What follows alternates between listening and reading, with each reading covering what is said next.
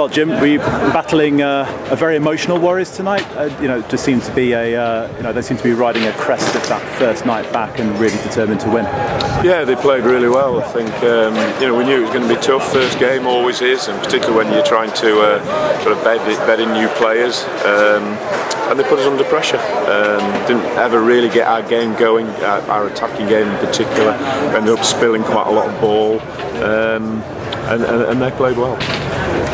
Their try in the first half, I mean, ultimately proved to be the difference between the two teams. The Saints just seemed a little bit off it in the first half. Well, I think it's throughout, to be honest. I think throughout the game we're a little bit off it. Just everything just didn't quite click, and we looked a little bit one-dimensional at times in our attack. As I say, we just kept spilling the ball.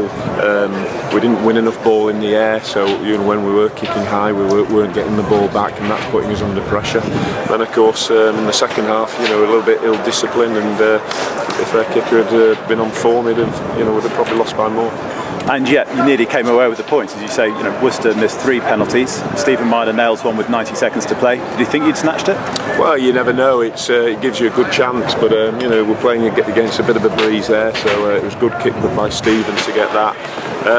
But then you've got to either look after the ball or you've got to kick it long and then defend. And we didn't. Again, we spilt the ball, and they took their opportunity. After 3 wins in pre-season, is this a good kick up the backside if there can ever be one at this stage of the season, first game? I don't think you ever look at really the wins in pre-season. It's all about game time and putting things into practice.